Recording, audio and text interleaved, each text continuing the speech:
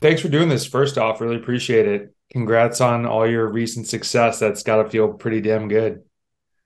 Yeah, thanks. And thanks for having me. Yeah, it's definitely felt good. It's been a good season so far, and I hope it continues this way. What's your biggest goal this year? Uh, I feel like it's been changing a little bit. I haven't known like what I'll be scheduled for, but there were talks of going to Colombia instead of going to Pronats, but then we're doing Tour de Beauce and Pronats now instead of Volta Colombia. I wasn't even sure I was going to be rostered for any stage races coming into the year, but a couple injuries and just some good results have had me rostered for those. So I've been excited for those opportunities. Pronats is a huge target. I think that's The one. kind of the same for everybody. Yeah, but definitely hoping for some good results at Tour de Beauce. And every time I line up, I'm looking for a good result. So Yeah, that's sweet. So this is actually so I'll probably just start these podcasts just kind of start. This is a good start. And it's actually a question that for an athlete like yourself at the level that you're at, since you don't know every race that you're going to, and like you said, targets kind of change and the season sort of morphs. That happens to a lot of amateur athletes too, and it sort of can throw them off. They're like, wait a minute, I was going for this, and now I might have a better shot at this. And like, it's just the calendar changes and events pop up and events get canceled. How do you then prepare for that? Like, how do you take a step back in the beginning of the year and look at maybe the phases of your training, or do you say, okay, maybe I want to be ready early in the year, or I'm usually better later? Like, how do you take that big picture so that this doesn't like you're like, hey, you seem pretty cool and collected about it. It's a huge question, I realize that, but like, how do you take the 30,000 foot overview of the upcoming season? yeah, in years past, I've always been really good at the end of the season, but not so good early on. And for me personally, this year, I was coming into a new team, and I really was going to have to fight for my opportunities. I'm not in school anymore, so that's really helped my like winter training, spring Mm, training. But also I've just had a lot more focus on that training because I knew I was going to have to fight for my opportunities, and I was going to have to be ready at any chance I got in order to take, full advantage of those opportunities and maximize my results and opportunities for the rest of the year. So, mhm.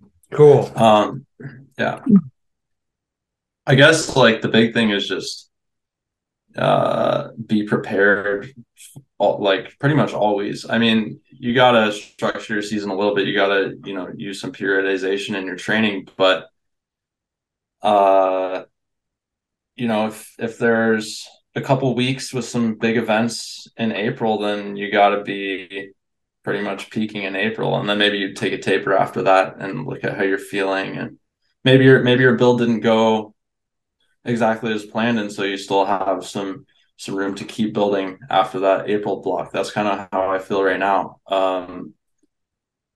But everything is always kind of in flux, and you just that's Mhm. something that's one of the biggest things that I think really successful athletes are good at dealing with. I love that. That's awesome. So be ready, but be nimble, and just sometimes you got to make a change.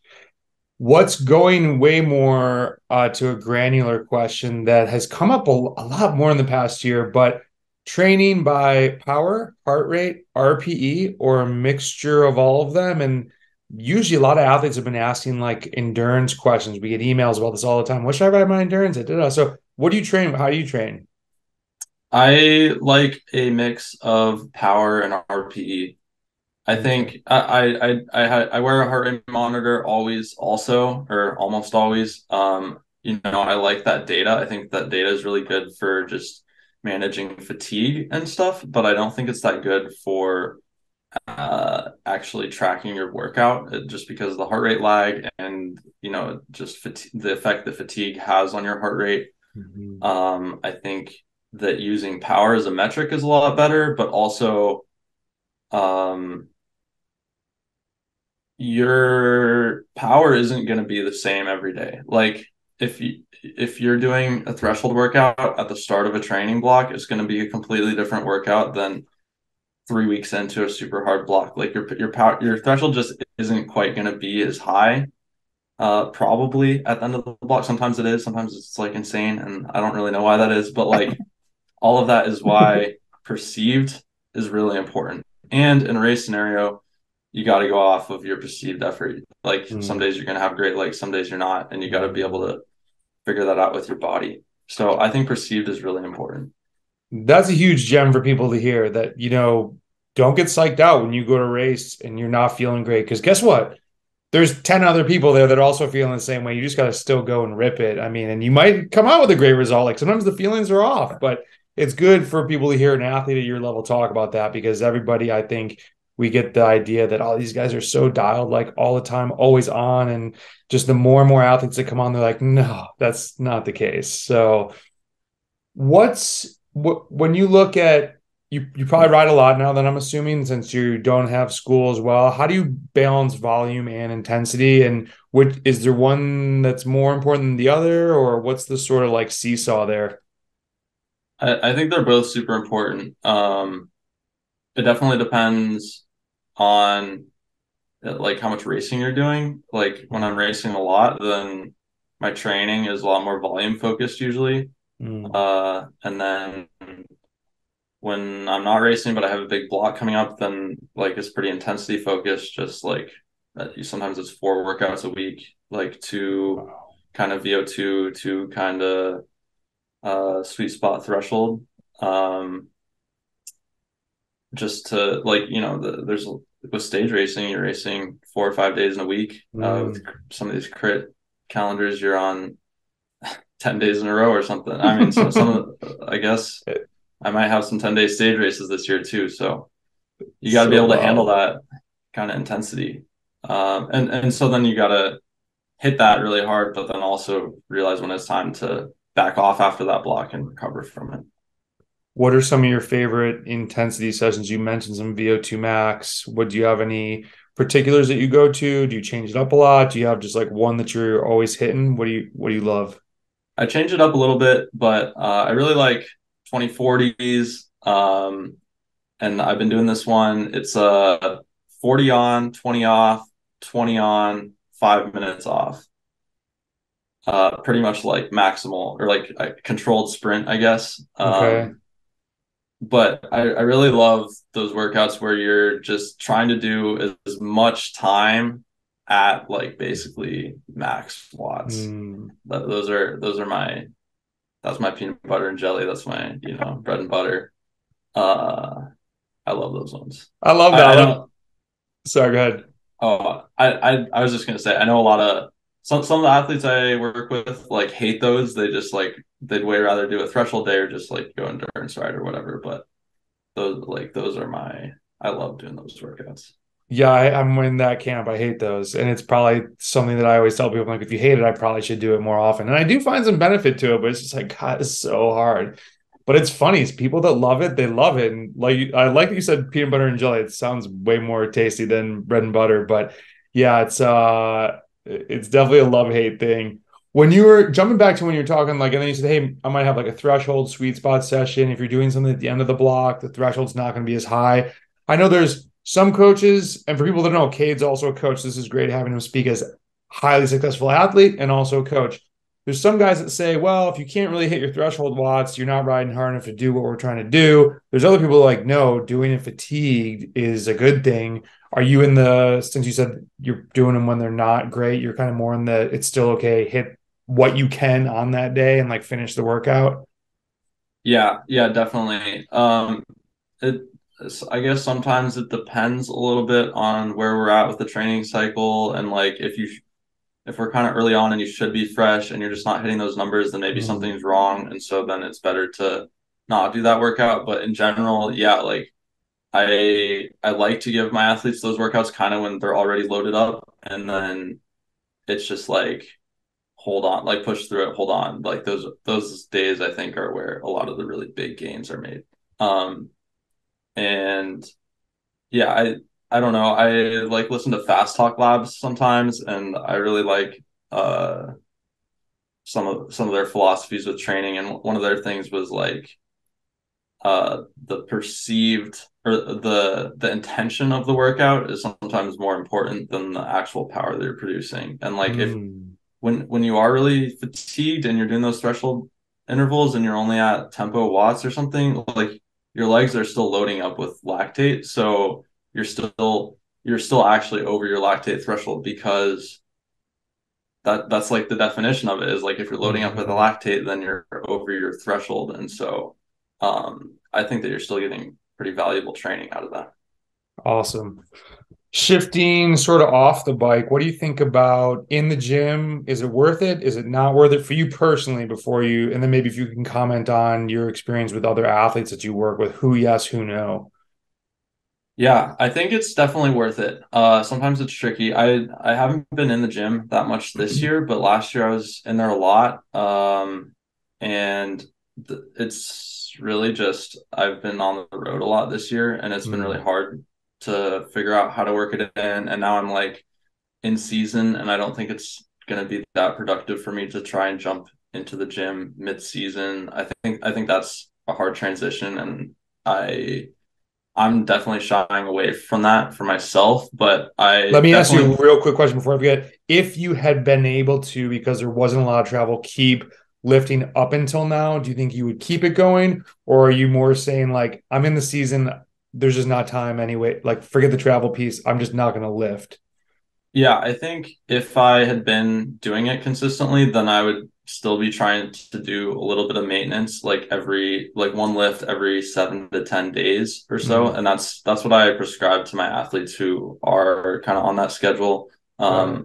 And it seems to be working well for them. It seems to line up with the science I've read. So and it's worked for me in the past. So I think that's the way to go. Cool.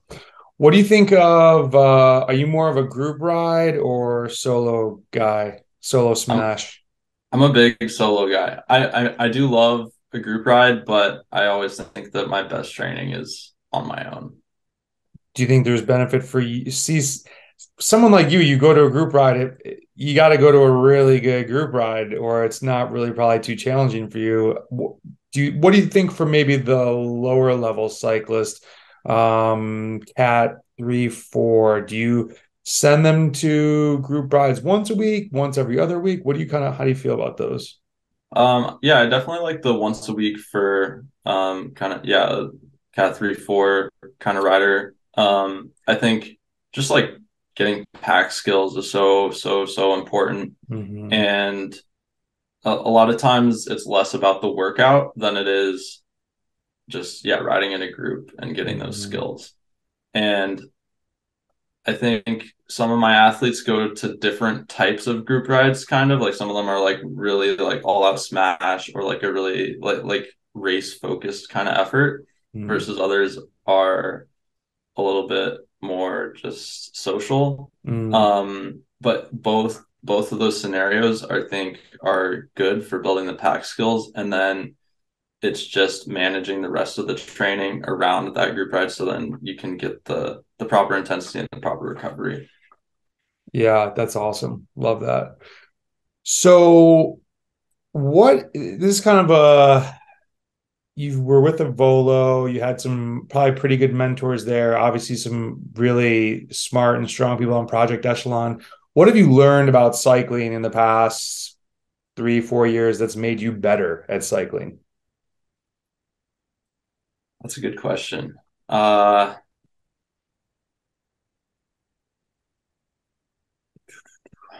Definitely like consistency is so big, and that's something that I think I was missing before. And maybe it's not that I learned it recently, but it's really just been enforced by the people I'm around. Mm. um Do you think that was because of school? Like yeah, just I busy mean with other stuff? yeah, a lot of it was definitely around school. I just feel like I never had a lot of time in the schedule, but also I definitely was making decisions that were making me less consistent on the bike. Mm. Got it.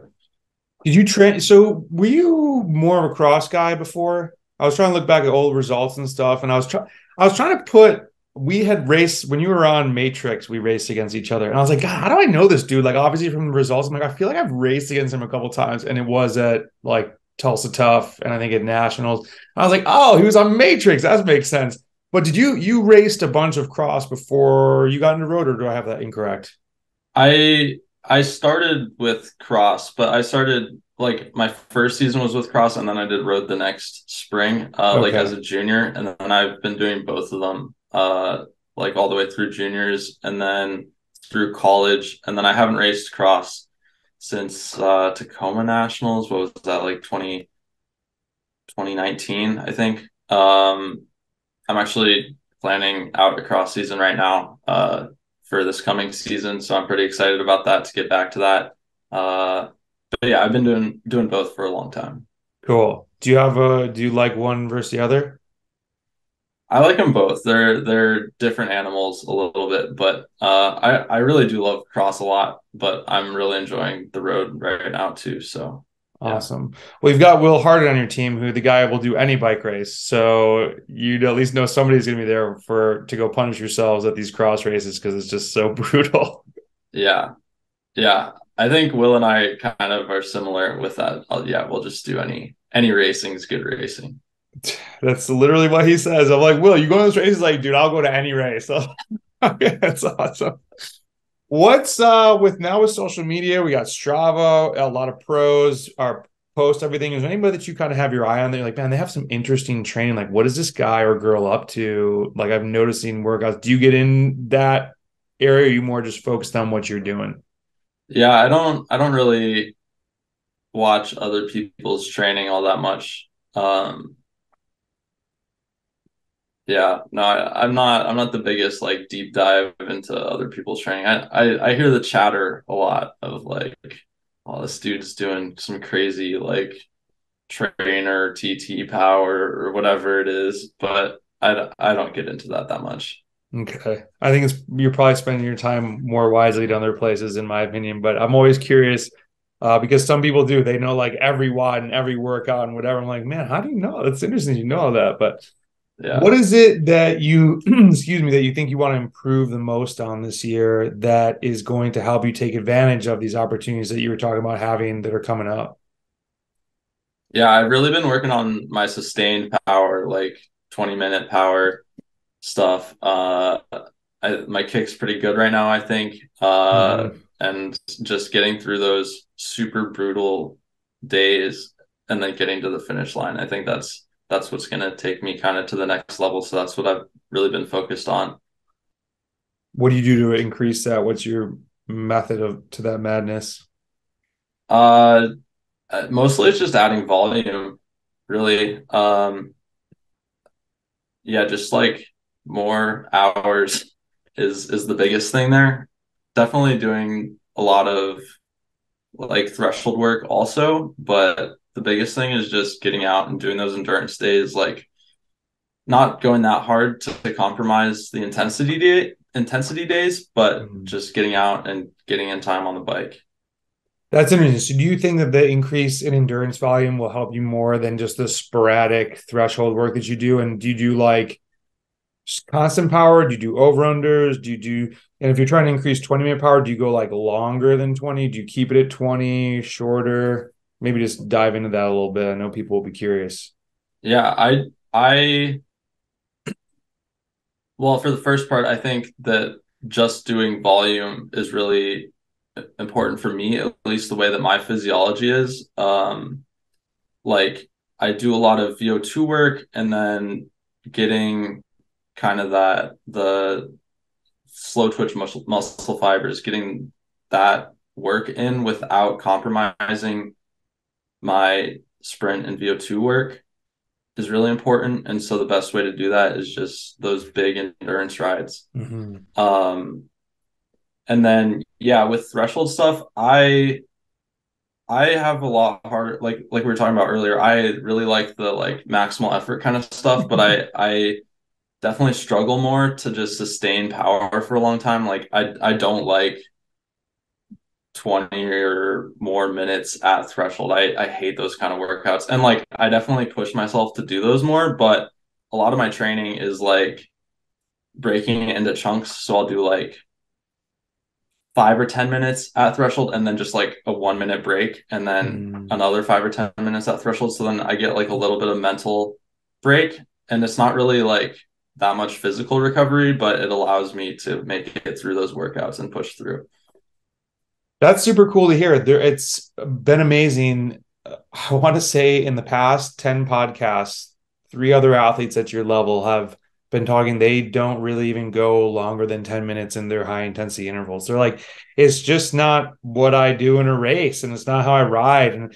And similar to James Piccoli was on. He was like, just the constant power for me is like for 20 plus minutes. Like I never do that in a race. Like someone is gassing it and I got to go chase him down. And then I'm at like tempo and I get to chill for that 1 minute and then I got to gas it again. And he's like, so it's just been interesting to hear people, it wasn't 10 years ago that everyone was like 2x20s. That's the thing. Like that's how you increase your threshold. And I love that there's just so many changes happening. And I get excited about this. I'm like, what are we gonna be talking about in 10 years? It's gonna be super, super interesting. What do you think about in your day-to-day, and maybe especially even thinking about as myself being an amateur that does not travel at all like you guys, maybe the travel is a piece to this, but what's the number one thing in your daily routine that shows the biggest return to your success in the sport? I think going back to consistency, it's just getting on the bike every day. Like, well, not every day. Some days it's a good day to take a day off, but Are you a full day off guy or are you a recovery ride guy? Not to jump in. I'm big on recovery rides. I think that occasionally, like every other week or so, a day off the bike, but still getting out for some kind of active recovery is really important. I think just take a walk around the neighborhood for 20 or 30 minutes. I think that's a great recovery day. But also I think recovery rides are super important too. Cool. So what do you think is your best attribute in cycling? You've got the kick, but it sounds like you're working on other things. What right now has gotten you the success that you've recently found? And like you said, you're on this new team that's crushes. What do you think has helped you get there? Kick has definitely been, I think, the biggest attribute, but also like just positioning and race feel, race awareness, race tactics, and those kind of go hand in hand. But it's being able to be in the right position and then being able to finish the job. That's awesome. What's the best piece of advice you've ever received?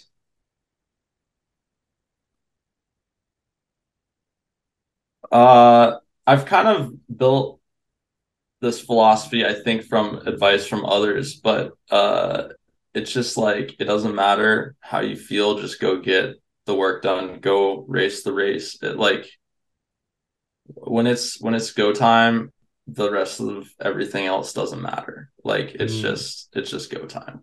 And so I think I've really worked to make that my mentality, and just I don't think about anything else when it's time to go. It doesn't matter how the legs feel. It doesn't matter if I got sick last week. It doesn't matter if my sleep wasn't good. Like it's time to go. Just do whatever I can do. And that's it. That's like whatever I have on the day is whatever I have on the day, but I'm gonna get out there and get after it. That's awesome. What do you do then if you're having one of those days, maybe it's that week when you're trying to get after it, but you just don't feel good? You're just like, I'm not riding well. Like, what do you look towards, or how do you kind of like diagnose that? Yeah, there's definitely that can be a sign of overtraining, or sometimes it's just like the other things in your life aren't really going your way or whatever, and so it's kind of dragging you down. Usually I'm like, I don't know, I turn on some like punk or some heavy EDM or something, and I just like reset kind of my mind space and I get out there and get after it. Maybe like have too many cups of coffee or something. And I just like kind of try and force myself to get after it. But there's definitely, you got to be a little bit calculated with it because you've got to manage that overtraining. You've got to know when it's time to just pull the plug on a workout or on a training block, and Mm. just know that it's too much. You're digging yourself in too big of a hole. So Mm-hmm. there's a balance there, but yeah, usually I try and get myself amped up somehow. Is the for when you talk about like maybe doing too much training or digging a little bit of a hole, is the biggest red flag there just feeling off and tired, or are there other things that you notice about yourself where you're like, ooh, this is maybe I'm going too hard right now? I think a lot of people pull the plug too early, honestly. I think that they don't dig themselves into big enough of a hole because they start feeling that, ooh, maybe digging too big of a hole. Um, so I think feeling's important, but also it's relative to the volume of work that you've been doing the last couple of weeks Mm. and the whole season really you have to look at. But the last couple of weeks is usually kind of the more important piece there. So yeah, it's hard. You gotta be able to listen to your body, but also kind of be able to override it and just keep digging into a hole. And then when the block's over, you really gotta just take a whole week to just rest, chill out, and recover out of that hole. That's Yeah, like the flip side. That's really important. I like But that. yeah, I mean, I think having a coach is really important for understanding when it's time to keep going hard and when it's time to be done with a block. Last year I tried to self coach and it was really, I thought I could do a good job because I was coaching other people and I felt like I was doing a good job with that. And there's, it's not even like the knowledge that you're getting from a coach that's always the most important, but it's just having somebody kind of looking over your shoulder, giving you a little bit of affirmation that you're doing the right thing, and just like, yeah, a secondary opinion that yes, you're doing the right thing, or no, you need to stop, or whatever it is. Hmm. That's the second pair of eyes, and like you said before, having someone that can so much clearer see the big picture and be like, dude, it's time. Trust me, it's time to pull the plug. You're not losing anything by not keep like finishing this block that's put out in Training Peaks. And I'm with you, man. I have tried to self coach.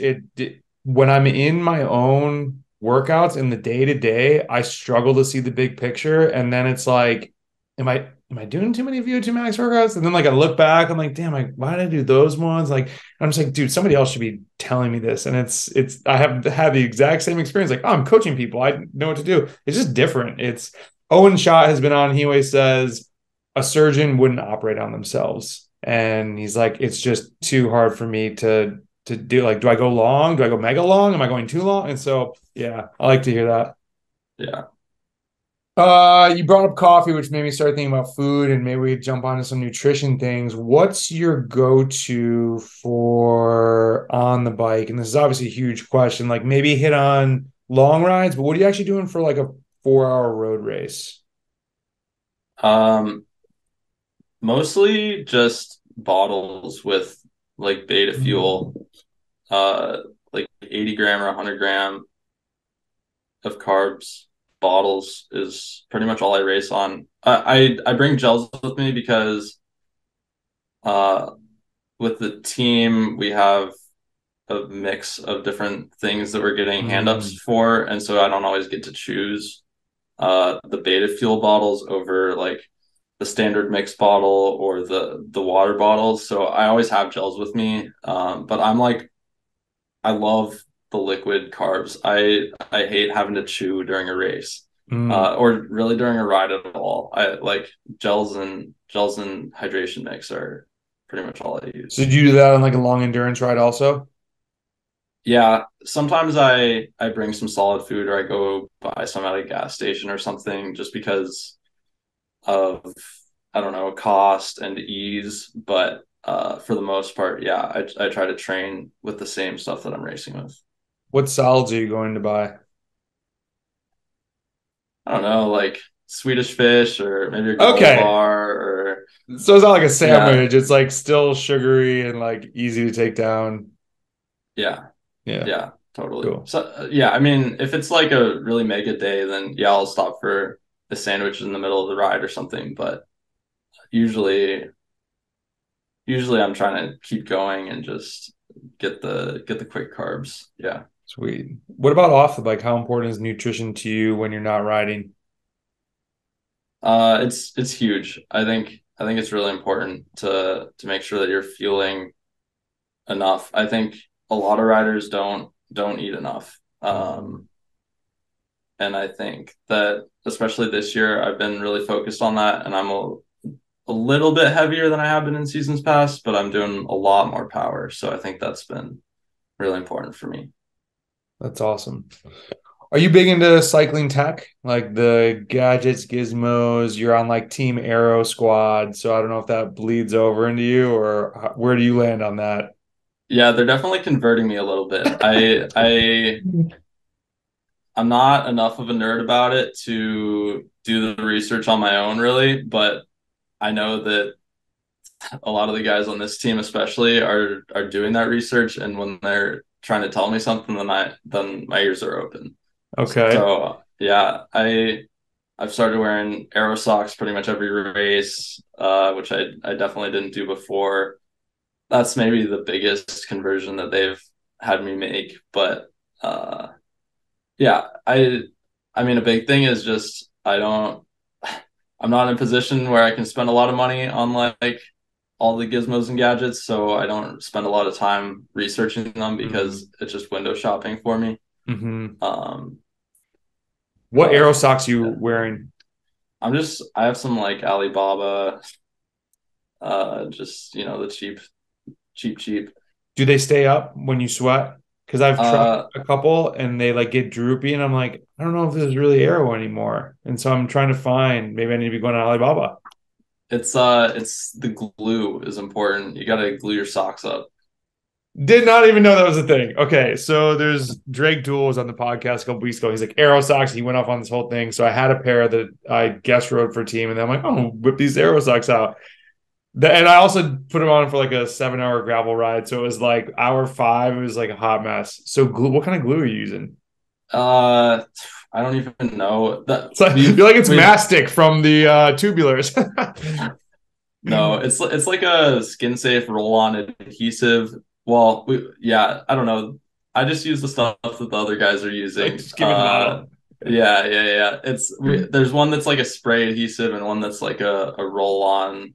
It's got like Okay. a little ball applicator thing. Oh my Um, God. That's they so funny. seem to both work equally well. I think the roll on's a little bit easier to and a little bit less messy to apply, but Damn, and yeah. I just threw that pair of socks out and now I'm like, shoot. All right. Learning something new every day. What do you think is underrated in cycling right now?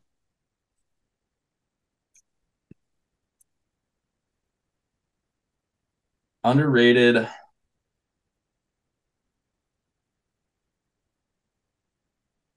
I think just well, actually, I think it's coming around a lot. There's two things I think that are coming around a lot. One is the nutrition side of things, just like eating Mm. enough and well and like, super high carb. But I think that's coming around. I still see some like lingering effects of this kind of idea that it's like be as lean as possible all the time. But I think that's starting to get replaced a little bit. And then just these like I'm really big on just a massive block and then massive recovery for training. Um, like not I don't know. I think it's more effective to like really dig yourself in a hole and then come out of it rather than kind of chip away slowly like week in week out. At least for me, for whatever reason, the second one's a lot more draining. It feels like when I'm able to just totally ruin myself. Maybe it's the same thing with like those workouts, the maximal effort workouts. I just like being able just giving free reign to dig that deep and then just recover out of it. But I Mm. think Like Sam Gaze, I know was like a guy who did that a lot. And people, I think like a couple years ago, people were like, what is this guy doing a little bit? But now he's like really, I think, hitting his stride and becoming really successful. And I think that that's kind of part of it. What's the recovery week like for you go and smash and you're like, okay, I'm obliterated. What are you doing for recovery those next 5 days, 7 days, or Yeah. It's like kind of alternating like on the bike and off the bike recovery, but I think being active a little bit every day is good. Get the blood flowing, get your muscles activated a little bit. All of that's important to just keep facilitating that recovery and keep your body like processing your carbs and keep your body like just fueling through that, and all of that is really important for your recovery. And then even the next week after that is like for me usually pretty low intensity, but still getting back to the volume. So like increasing the volume, maybe 1 or 2 intensity days, but so it's kind of almost like a week and a half or 2 week rest period where oh it's like, wow, okay. I mean, you're still riding in that next week and getting a lot of volume, but you're doing it at pretty low intensity, like just endurance zone. And then I think that is really yeah. Do you have pushback from athletes on if they do you have them do that? Because I know some guys, it's like if we're not slaying on Tuesday after a rest week, they're like, what is going on? I'm like, dude, just go ride, go for a 4 hour ride. That's still pretty hard. Like, I want to crush. I'm like, you don't need to do that right now. But do you get pushback if you have people do that, or are they like they're just used to it by now with you? Absolutely, I get pushback. The guys that I've been coaching for a while though, just yeah, they've bought into that. Mm. So I think they see the value in that. Um, been getting a lot of good texts in the last couple of weeks of just like, man, I'm crushing right now. Like it seems like it's working. So that's always good to hear, and it's validating to that philosophy. But yeah, I definitely get pushback from the guys when I first start working with them. That's sick. I like, this is going to be, there's always like a clip from something that I want to like send to certain athletes. I'm like, see, listen to Cade. This is like a thing that people are doing. Yeah. Um, so this kind of also hits on, since we talked about Team Aero, but more watts or more aerodynamics? I'm big on focus on where you have the most to gain. So Mm, that's if good. you have big watts, but you're sitting upright in the wind with your elbows out, then learning to get your elbows in and get the head down and all of that is gonna be the biggest. It's gonna have the biggest effect on your racing. But also, if you're spending all your money on aero stuff and you're not spending all that much time on the bike, then like, come on, man, get on, get out there Yeah. and start pushing some watts. So yeah, I think it's a balance. Like sometimes you have an easy 15 watts to gain in a 1 month block of training, and sometimes you have an easy 15 watts to gain by getting your head down a little bit or getting a better helmet or whatever it is. Mhm.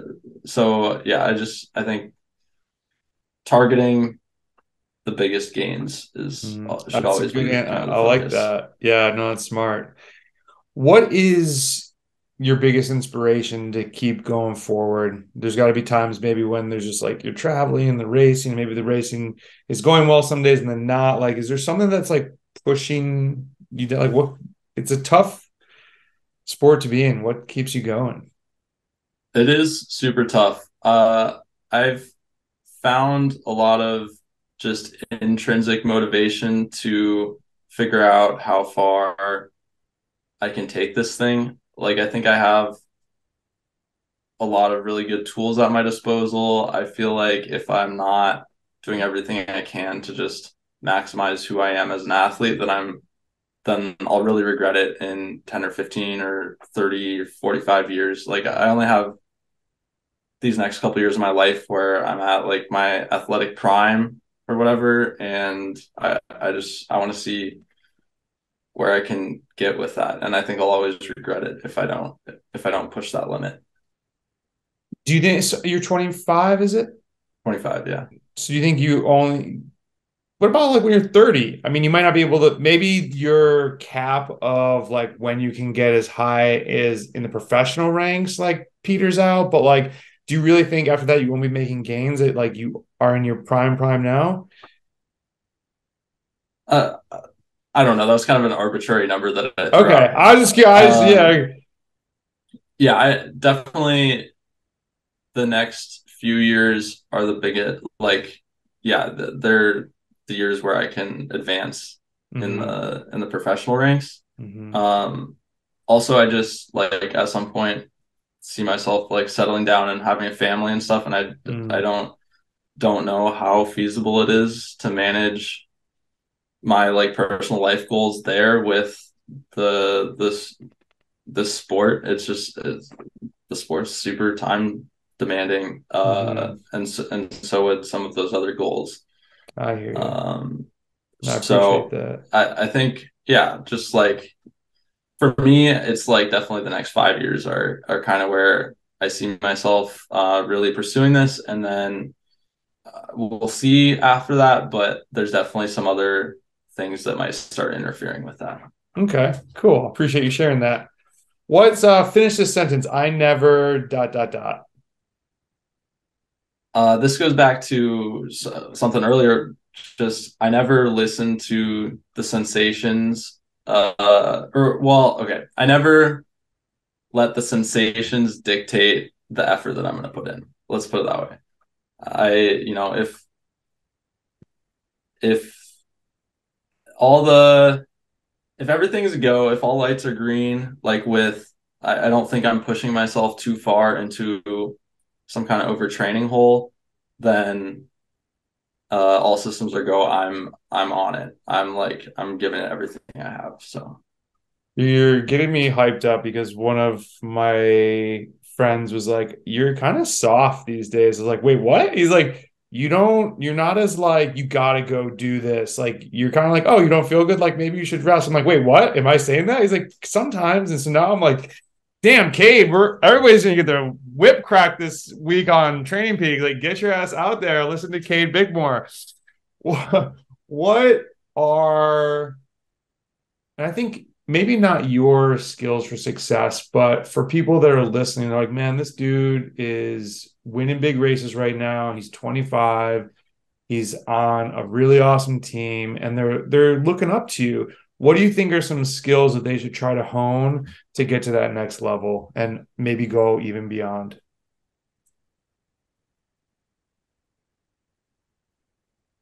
yeah, I think just backing up your talk with your walk is important. That's kind of a skill, I think. Just knowing when to, I guess, shut your mouth and put your head down, and knowing when to also the reverse back up your walk with your talk, knowing when to put yourself out there, because I think that's something that holds a lot.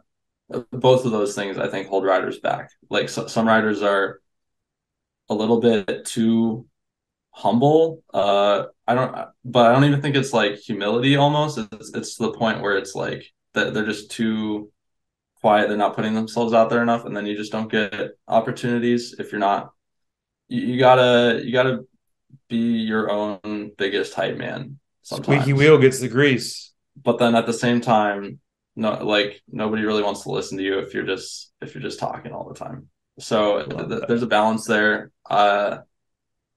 And yeah, finding that balance. And for me, I try to be more on the just put my head down and do the work, and let the results talk. But I'm also learning to put myself out there a little bit more. I like that. So you have a good a lot of these answers have like find the right balance of all these things with Cade. It's like it's not just one or the other, but it's yeah, it's good. Um, so I was gonna ask you maybe what the biggest race is that, but you kind of already hit on that. Would you say road nats? And you've been winning a lot of crits, so do you have a preference when you're talking road? Is it road race, crit? either one, do they both mean the same to you? The road race at Pronats is like that's the pinnacle for my season. That's like the biggest race I see on the calendar right now. Uh, Obviously both the road race and the crit are targets, and I think maybe I probably have a better shot at the crit, and I'd really like to take that chance. But